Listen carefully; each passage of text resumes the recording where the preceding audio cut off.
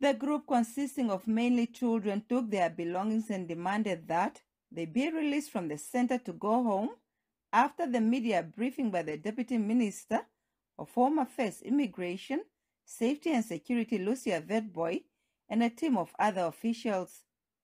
Vetboy says the cabinet has approved $2.4 million for the upgrading of the center and their upkeep. Initially, there were 200. However, 120 have successfully been repatriated, while 7 Namibian children were also sent back to their families. After a heated confrontation, the police and security guards were forced to lock the center's gate.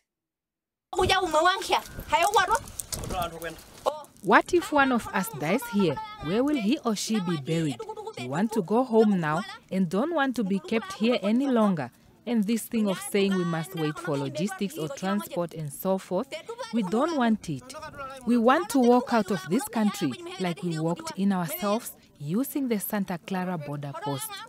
They took all our sale items and we have no means of survival, and we are now forced to be sitting idle in this place. Our families are waiting for us to send them money. While we are here, we want to leave this country now and go help our families, and we are not coming back here again.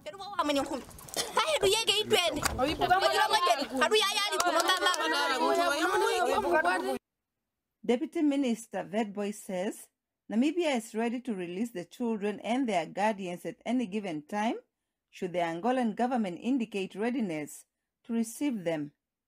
We are working together with the Angolan government, through the embassy, to work out and to get a way to bring them back and reintegrate them with their families. So this is just a temporary arrangement. The children will be housed at the center for a period of 1 month, and they receive 3 meals daily in addition to other basic necessities. Ndapanda Shuya, NBC News, Ondangwa.